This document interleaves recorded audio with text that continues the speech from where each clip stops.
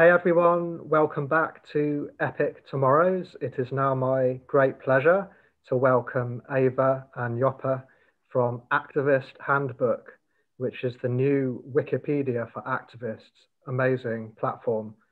Ava is the localization coordinator and Joppe is the project coordinator, and they're both based in the Netherlands.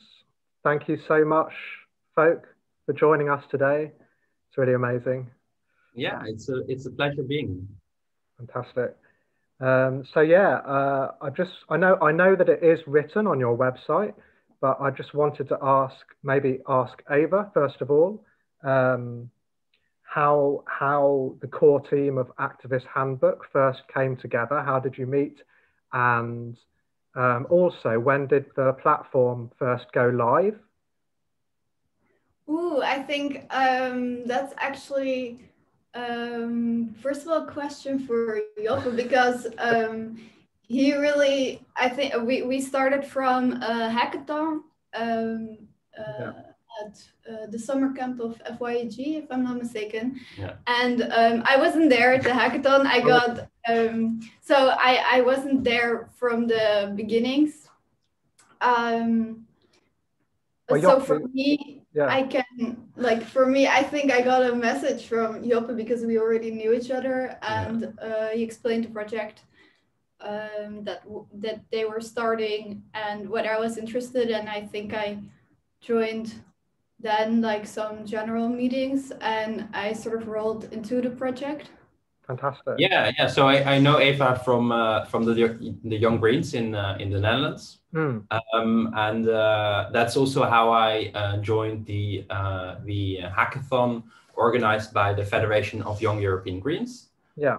So this was in Serbia, and it was a summer camp where people from all around Europe joined to talk about activism and democracy and inclusion. Okay.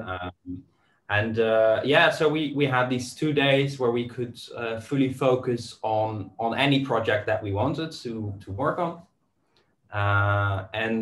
We came up with this idea of building a sort of Wikipedia for activists.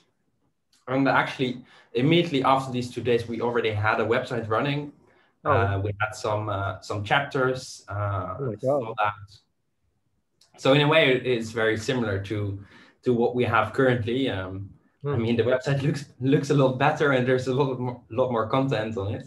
You can imagine we couldn't quite fill it immediately, but that's how we got started. Fantastic. Okay, because I was on my side. I've been searching for months for something like this. I had some Google alerts going for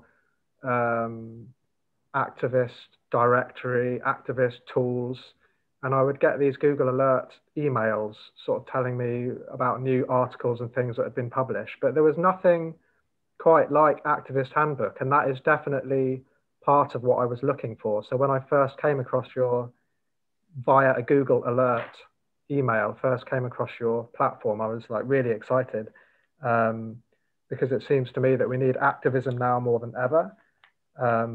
I was wondering if maybe back to Ava, what are the most, or you can both answer, what do you think are the most significant activist causes that we should be fighting for globally right now? If that's not too big a question. Oh wow, that is a big question, but I'd say like, ooh, that's hard. And also I think I think personally for me, if I would mention one, it's climate justice, basically. I mean, that's then still a very broad answer, sure. Yeah, that's my short answer, I guess. I don't know if you... Yeah, I mean, I think for Activist Handbook, we thought about this as well, right? Because we wanted to build a platform for activists that are making this world a better place. But then they have to define who are these people? Who are we writing our platform for? Who are we building this for? And we came up with a set of principles saying that it has to be inclusive, and we have to build our knowledge based on facts and scientific truths. Yeah. But of course, there's very much a debate about what is true and what is not. But I think we can definitely say that there is a very scientific basis saying that the human-caused climate and ecological crisis is real, right? Yeah. And that has very real effects on human beings, and especially for more vulnerable minority groups. Yeah. So yeah, I think we are emancipatory in its essence, giving power to people who are oppressed or are part of minority groups. Okay, fantastic. Yeah. And to actually indeed add on to that, I think you can't really fight for the one thing without fighting for the other thing, right? So indeed, what is the word you just used? Like emancipation is how do you say? Like, I don't think there's like one most important